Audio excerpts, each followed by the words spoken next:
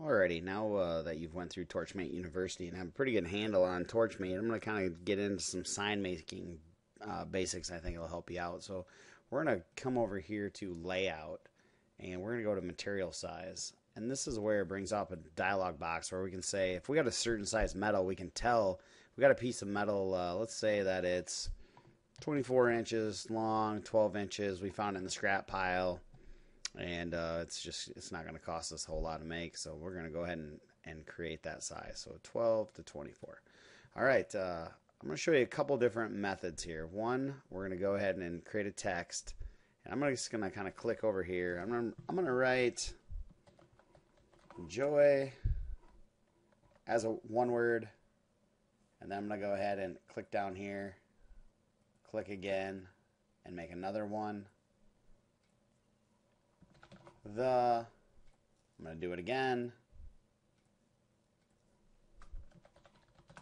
Little. One more time. Now, I already knew that was the font I wanted, but if I wanted to, I could go ahead and I just double click this thing, and I can highlight it. And then I can come over here to and notice my toolbar changes to fonts. And I can have, it'll show right here. I mean, there's just tons of different fonts. These are all CorelDRAW fonts. These are all machine fonts. I mean, there's just about anything you can imagine for fonts. But I'm going to go with this to start with. All right, now, essentially, I can go ahead and I can resize these things by just clicking, dragging them around, clicking on handle. I can make them look like this if I want to. If I do something I don't like, here's my favorite button, undo, right? So we can go ahead and we can resize things. We can make them a certain size right up here too. We want them all to be, let's say, my bad, that's location right here. Say we want them all to be 3 inches tall. See that? We just come over here, highlight that, 3 inches tall. All right, so a couple different things about the plasma cutter. All right, one thing you need to know right away is that whatever is outlined in black is what you're going to cut out. So in this case, I would be cutting these words out. So I would cut out individual letters, and I have to figure out what to do with them. And that's maybe what we want to do, maybe not what we want to do. So another methodology here is actually to take these and slide them together and kind of join them together with the software. That way when it cuts out as one whole word. And then if I want to, I can join all the words together into a sign. And that's a lot easier to mount than trying to have all these individual letters and pick them out of the table. So the first thing we have to do is we have to take to arrange, and we need to make the text to graphics. What that does is now it makes each individual letter its own thing. Now don't move these around too much, and if you just use your arrow keys after you select them, you can use the arrow keys on the keyboard, and you can actually zoom these things in until they just touch a little bit. Now if you want to, you can move them up and down and whatever a little bit.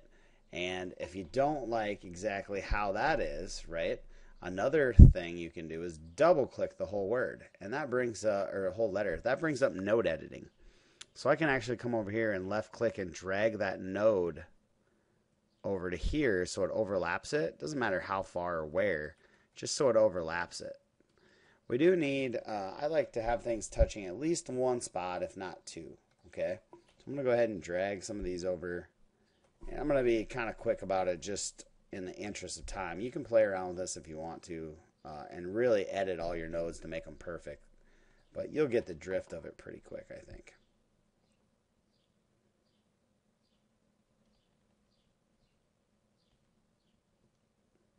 All right. That's a little sketchy, but I'll go with it. All right. Now that I have all of these basically touching, I can go ahead and highlight them all. And you can see these right here. I don't want these. I want these to go bye-bye. So to do that, I'm going to come over here to the side. I'm going to find Weld Tools. And I'm going to apply a basic weld. And when I do that, you'll see it goes bye-bye. And all I'm left with is one full word. So if I cut this out, it would go around and cut off the word and life would be good. So I can repeat this process, right? And I can join all of these things kind of together, you know, if I wanted to. And in this case, these would be held together like this if I just took right away and I simply just said, hey, I'm going to go ahead and weld all this together. See all that stuff? I want it to go bye-bye. Bam. Now, I don't know if I really like that. I might change that around a little bit, but I think you get the drift. So that's one way. Now, the other way is to think about things. If we go here to shape and just create a rectangle right here. And pretend that rectangle, that black rectangle, let's go down here and just make it a color, green. I like green. You make that green rectangle, and you think of that as your piece of metal, right? Just a tiny little piece of metal like that. Come over here to the arrow key, bring your word over here. Now, understand this is a totally different methodology I'm doing right now. So sometimes when I click, I lose that, and I might have to highlight everything, okay?